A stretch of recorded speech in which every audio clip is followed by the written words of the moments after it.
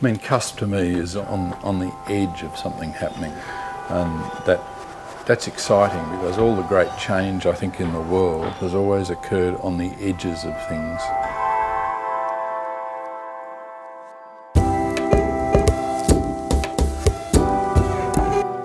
The orthodoxy or the centre of things is where maybe the power is, but not necessarily where the innovation is, and I think edge is extremely exciting.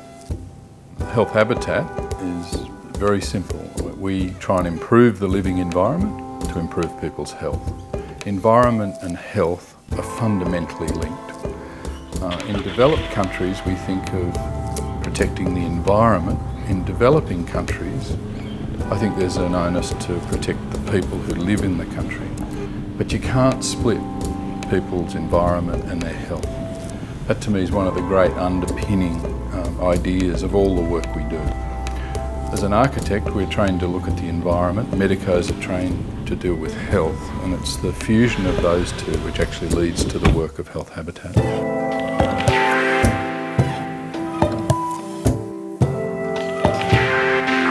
Healthabitat has had over 1,000 people working on projects, not just in Australia but overseas. We have varied teams. We have engineers who are specialists in monitoring water.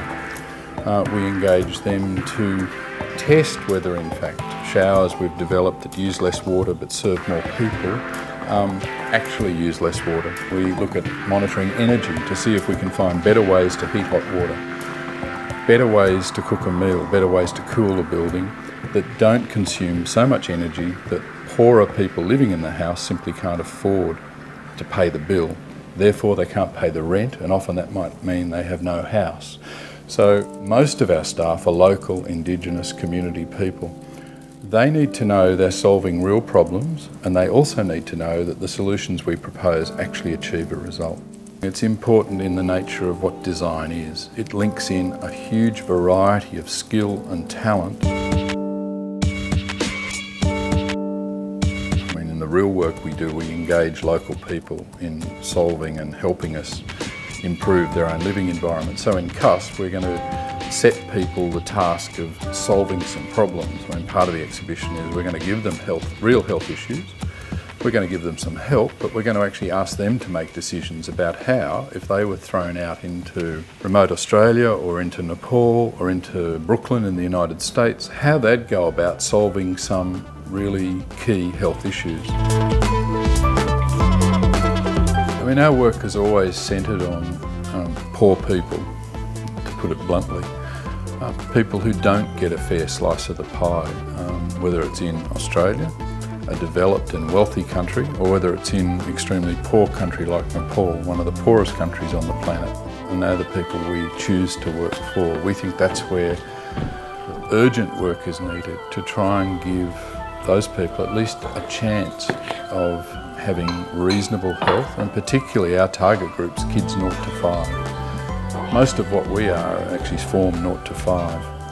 After 5, we're more bomb-proof. We can survive poor environments better, but by 5 years of age the damage is done.